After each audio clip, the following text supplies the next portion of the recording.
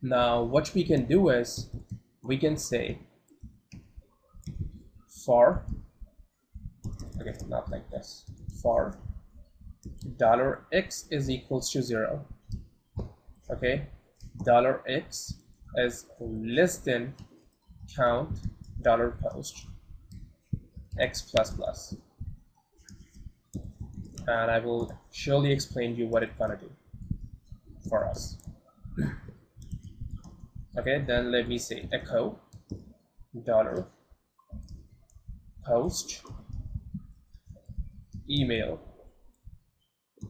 $x, and this needs to be inside the double quotes, otherwise you will get an error. Okay, let's go back, refresh this page, select all, hit send. That's fine, guys. If you people are getting some errors, that's okay. Well, let me show you. Okay, we need a break tag as well so that we can make things clear.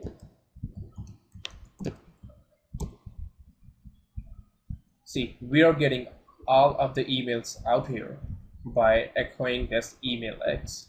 If you will remember from the last time, what we did was we gave them some numbers. So the very first email was having a number of 0, the second one was having 1, the third one was having email 2. So we were doing like this. The same thing we are doing on this page. We are saying first get the email which is equals to 0, because we have our x is equal to 0, so it will grab this particular one on the top. Okay, it will run the process again. It will go, this time our x is equals to x plus plus, so that would be x is equals to 1. It will grab this particular one because this one has an email 1. Okay, then it will go again. This time the x could be equals to 2, it will grab the next one. So this is the way the entire process will work. Now you might be thinking why we are getting these errors. It says undefined email 6, email 7. Obviously we are getting 19 requests, so this loop gonna run for 19 times, but we only have 6 emails. Apart from that, everything is unknown for this page. That is the reason it's saying undefined index, but that's absolutely fine. We are able to get the emails we want. We can take care of these errors later. Okay, so instead of echoing them out, we can actually hit the emails. Okay, so what we can do is, first out here on the top, I'm gonna say $get an ID, and this our ID will be equals to this. Then I'm gonna say $SQL mysql query, and then I'm gonna say select all from newsletter where ID is equals to this $ID. The limit needs to be 1, or die, give us a mysql error. This way we would be getting everything from our database for that particular newsletter.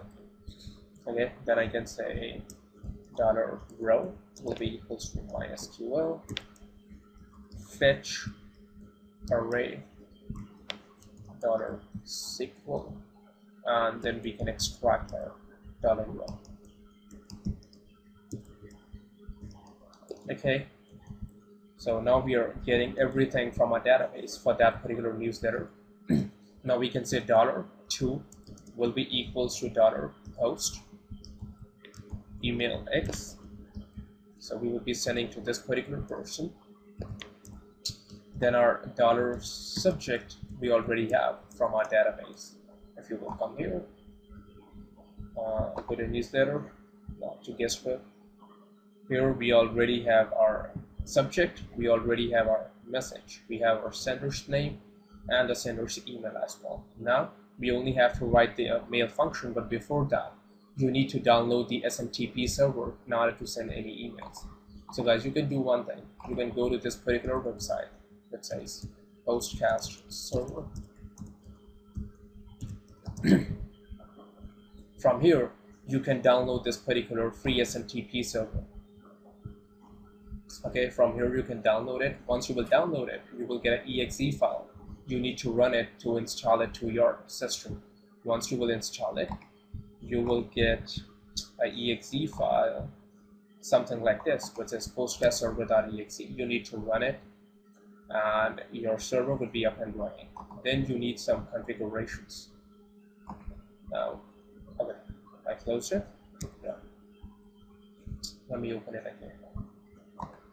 Cancel. Yes. Oh my gosh. What is this? In order to run the program, you need to enter your full name and email address. Okay. I'm gonna enter that. I'm gonna enter my name and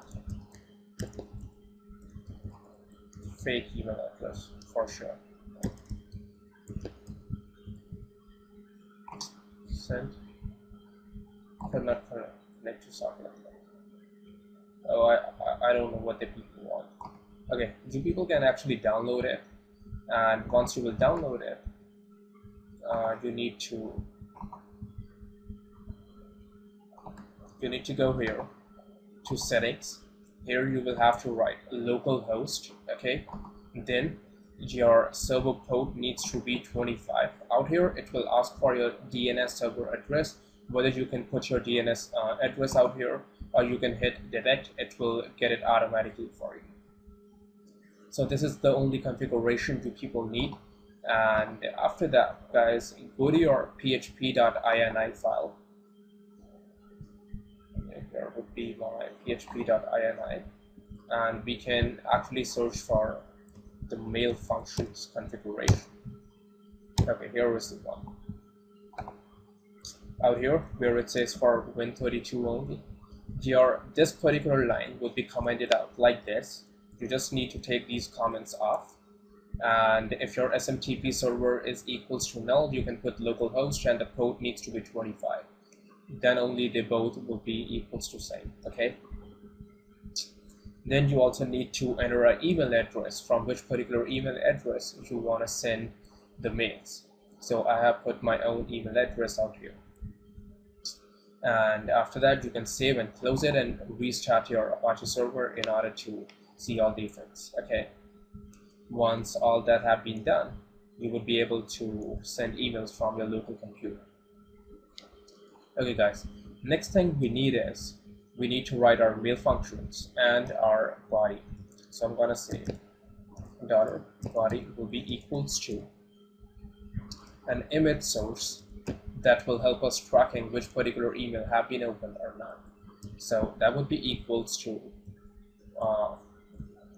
track. Okay, give it a full path. I'm gonna say http localhost / newsletter / track email.php, where eid okay is equals to